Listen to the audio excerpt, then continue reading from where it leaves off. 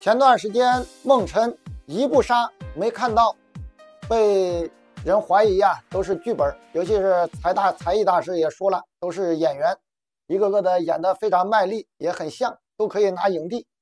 我看了一下，哪怕是第一人王天一在象甲上也出现过漏杀。我们来看这边实战，这是2013年象甲联赛上的对局。那2013年我们知道王天一呢也是已经是拿到全国冠军，而且呢饱受质疑的那一年，他在象甲上就出现了漏杀。红旗是谁呢？是叫严俊，这个人我不是很熟悉，大家熟悉的可以在评论区介绍一下。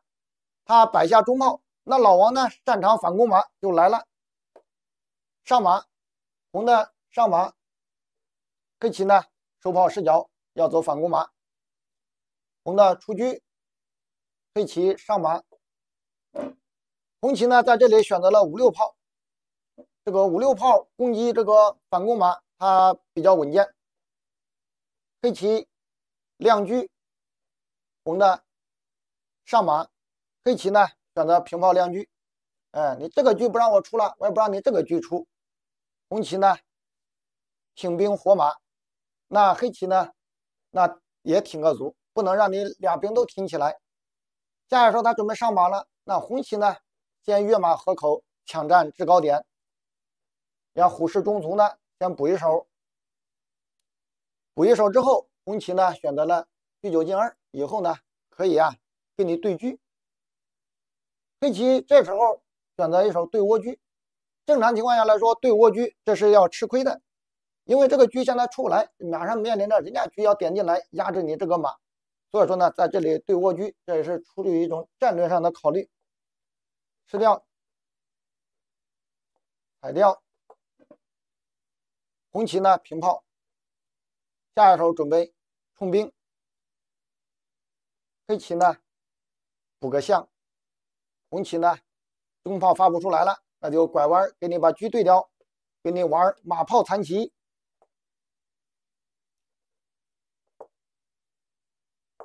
交换完之后，黑棋先声夺人，先打一个马炮残棋，那就是控马谋兵了，兵卒的争斗就是争夺，就至关重要。那你打我一个，我也得打你一个。黑棋呢上马保住这个边卒，保住边卒之后，红棋呢就选择了一手冲兵。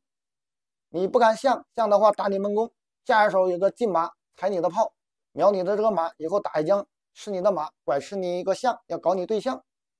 那黑棋呢先挺个边卒，以后伺机马从边上出去，那红棋呢进炮将它绊住先，那黑棋呢就打兵，再捞取实惠，又瞄着底象，红棋呢费一手象，黑棋呢在这里走得很细腻，先把这个边卒挺起来，避开你这个炮火，那红棋呢就退回来，下一手准备搁边上打你，保持着兵卒上的这个数量上的这个平衡。黑棋呢就过卒，红棋呢先平炮，下一手准备往下冲，那黑棋呢就赶快上马。上马之后呢，红棋选择进炮打，这样呢要打他中卒。黑棋呢往上一跳，红棋把中卒一打，3个兵对3个卒，咱俩现在数量还是一样。黑棋呢在这里选择一手进炮闪击，踩你的炮。红棋呢炮退一步，瞄住边卒。黑棋呢再进马腰对，你要是不对，马走开，人家就踩你中兵，也要踩你这个别腿马。那红棋呢交换，黑棋呢打过来，黑棋打过来之后又打住小马了，红棋呢选择一手马回窝心，踩你的炮，又抢一步先手。黑棋呢炮退一步，红棋平炮腰对，那黑棋呢为了争胜他不对，把炮躲开，那红棋呢就把这个窝心马跳出来，黑棋呢进炮，给你打个骚扰电话，打住你的马。这边呢要打你的兵，这个棋你要是冲个兵不给他当炮架，想着这个有根儿，那他就给你敲了，换了，换完之后，黑棋呢是马炮，兵种好，你呢剩2个光杆炮。我们经常说了，这个车马炮不一定比车双炮厉害，但是没有车，拿掉车，马炮那可比这个双炮厉害多了。马炮猛如虎，双炮笨如牛，所以说他不敢让人家换这个马，他就选择了上马。哎，他也可喜欢用炮换人家个马，给人家留2个光杆炮。那黑棋呢，先开炮，打掉这个边兵，红棋呢就进炮打一下马，给你打个骚扰电话。这个马呢上不去，他就选择了回马，以退为进。以后呢，马9进8。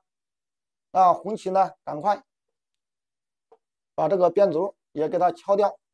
双方啊依然是保持着兵卒数量上的这个平衡。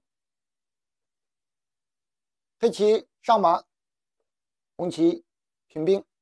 哎，黑棋呢再过一个卒，你要是飞掉，他踩上去，踩住你的炮，踩住你的兵，还要挂角给你来一将。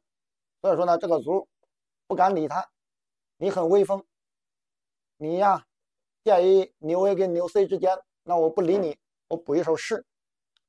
黑棋呢就把卒拐开，红棋就平炮摁住这个马头，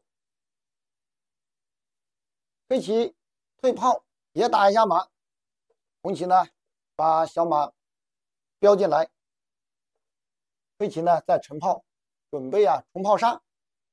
红的呢把帅做出来，黑棋上马以后呢，这个马跳进去，马卒双炮4子归边，那法力无边呢，红棋呢就赶快进马给你腰对，那双方一对都剩2个光杆炮，那大概率也就和棋了。老王不愿意，把马标进去，红棋呢就给你架个中炮，这样的这个马就不敢往里面标啊，你往里面标，我们挂一将，你一出来一套炮，马后炮绝杀。黑棋先出老将，红棋呢就强行把炮搁到这儿，你这个马一跳，我就给你玩马后炮。他也不可能来换他的炮啊，你说换完之后剩2个光杆炮，人家剩马炮，那这个棋赢不到，就再把老将进来，那红棋呢就再平个炮，你要是一出来他再套个炮，准备这样给你不便和棋，那老王不愿意了，选择了一手退炮，以后呢可以挡，现在你也握不上。那这个时候啊，红棋啊正着啊应该退回来，防止这个黑棋啊马将军。他呢选择了一手进炮来腰对。那这个时候啊，黑棋有连杀，不知道大家看出来了没？我们在这里停顿2秒钟，大家看一看，你能不能看出来这个连杀？反正当年王天一没有看出来。当时王天一是显得进炮将军，就错过了一个连杀，就漏杀了。黑棋怎么走呢？黑棋啊跳一将，黑棋跳一将，红的不敢上来，红的要是上来跳一将，你上到3楼拱一将，这是杀掉了。所以说呢，他一将，他不敢上，只能进来。红棋呢黑棋呢就再来一将，红棋不敢落象，只能下个士。那黑棋呢就往这一将，往这一将你怎么办？你再一佯士重炮杀，你只能上来。上来之后啊，他有一个呀弃马，进炮一将，下不去，又不可能上来把自己对象搞了，吃掉。然后呢再重炮一将，上3楼，进卒一将，绝杀无解。在这里啊，这是有个连杀的。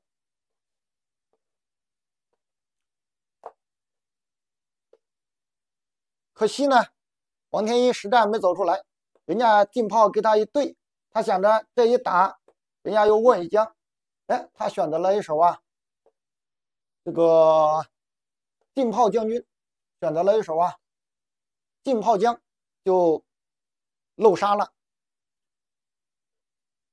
上来，然后呢，他又把老将偏出来，那红旗呢还是平炮，就不让你这个马乱跳，一乱跳他就马后炮来杀你，你一进来他就再给你挂中炮，准备这样给你肉麻合。那黑棋呢这次啊，把炮退到竹林线，随时呢可以垫可以挡。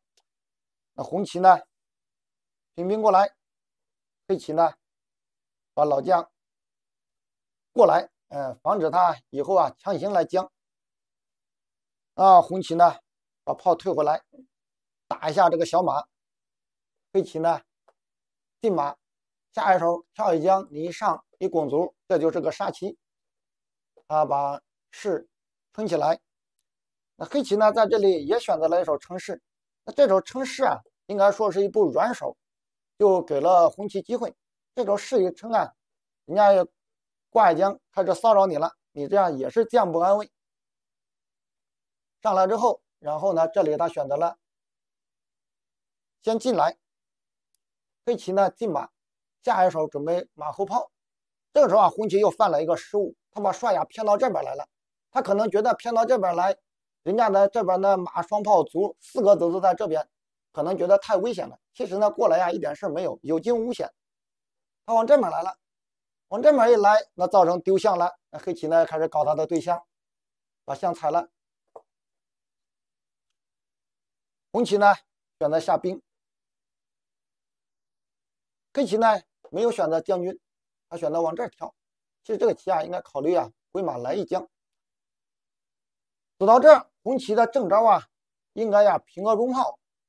平个中炮有一个平兵将闪炮，你这个炮走开，不管你走哪儿吧，他还是来一将。你这个象一落，我就踩象再给你来一将。这个棋啊，红棋啊足可一战。他没有，他选择了呀平兵，准备啊扒人家的底库。那黑棋呢回马，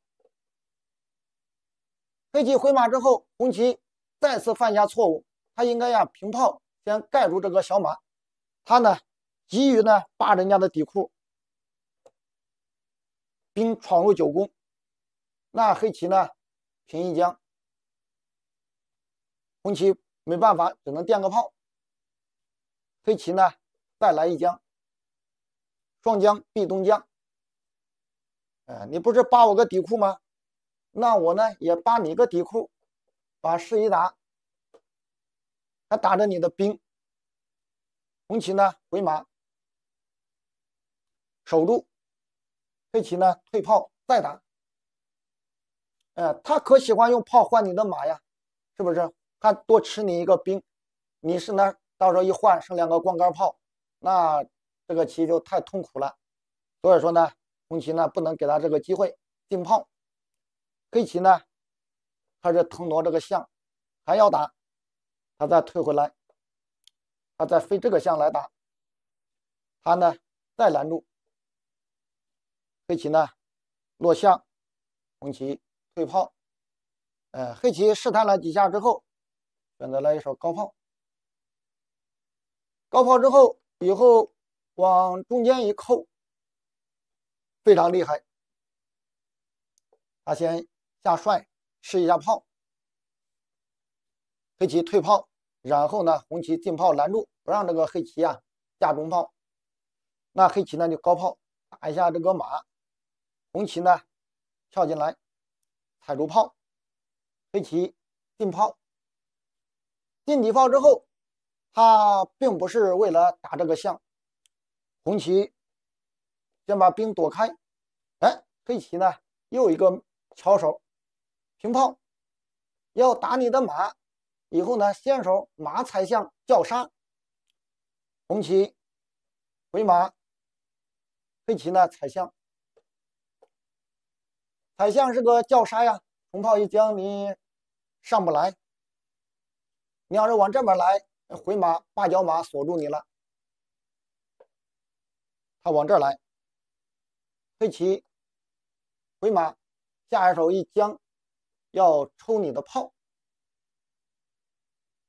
红棋呢选择退炮，希望啊以后半中马腿老将啊能往中间来。那这样呢，这个小炮啊就丢了。来一将，他选择进中，你这样的一将，他就可以上来。那走到这儿，黑棋进炮一将，红棋上来，然后呢退炮打炮。你出帅保不住，跳一将，帅一走，还是要吃你的炮。那保不住了，红棋呢就选择了回马，要踩你的卒。黑棋呢非常小气，卒也不给，子子不及吃，你跑不了，我把卒冲下去。红棋呢选择了一手踩象。走到这啊，这个实战王天一是选择了打这个炮。打完这个炮之后，红棋丢子就偷子认负了。其实呢，他打这个炮啊，就再一次漏杀。走到这，软件打分啊是29999，已经是绝杀了，是10步杀。我们来看看软件的招法。软件的招法呀是吃兵，吃兵之后下一手拱一将，你往这边来跳一将，然后呢重炮杀。你往这边来跳一将，重炮杀。所以说呢，红棋呢平炮，防住这个点，不让这个马往这跳。那黑棋呢就来一将，他过来，跳不下去，他就先吃掉。吃掉之后，以后呢，这个卒一拐过来一跳，还是杀。那红棋呢就进马，黑棋再杀，那他呢就只有送了。这样呢用炮还是护住这个点。那他就吃掉，关键是吃完之后，他还要来，还要往这跳，往这跳。那红棋呢就平兵，这样呢你来的时候，他再打个士，还是防着不让你往这跳。那黑棋呢在这里啊又有妙手，就是啊送卒，不能用老将吃，只能用士吃，然后呢回一将。这样呢，你上来退炮重炮，你下去进炮重炮，怎么样，朋友们？凶残不凶残？这盘棋虽然说老王赢了，但是呢，2次都漏杀了，那是不是也是眼缘呢？这件事可是发生在2013年呢，